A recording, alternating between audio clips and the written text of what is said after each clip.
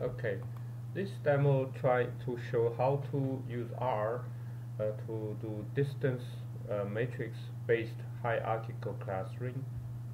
So this I'm using an example of a distance matrix between 4 cities, and the 4 cities are shown here on Google Map: Knoxville, Tennessee, Nashville, Tennessee, Birmingham, Alabama, and Atlanta, Georgia.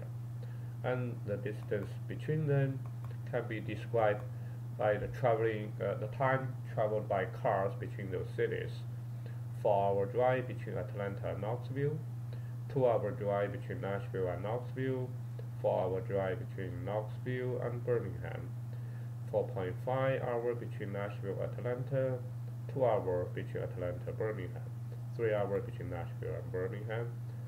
Now, this distance matrix is symmetric, so the upper triangle and the lower triangle, they will be exactly the same. Now, I read this distance matrix into R, and then, well, inside R you can see the distance matrix here. So the upper triangle and lower triangle are the same. And then I convert it into distance object.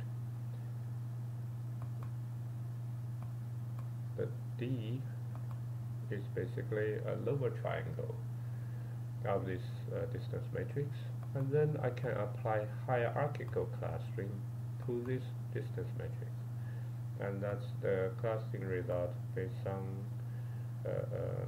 the D distance matrix.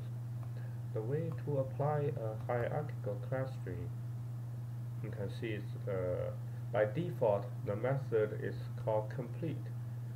That method is called the agglomeration method.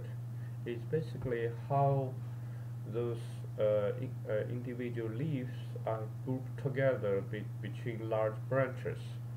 So I found it for most biological examples, the average seem to give more intuitively result. So average is the method I often choose for biological data. So here I choose the hierarchical clustering based on the D, and then use the average method.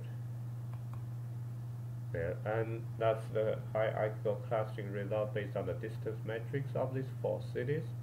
Whereas Knoxville and Nashville seem to be closer to each other, and Atlanta and Birmingham seem to be a bifurcating pattern. And that seems to make intuitive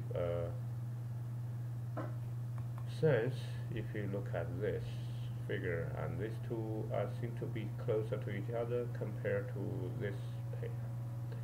Okay, and that is the end of this demo. Thank you.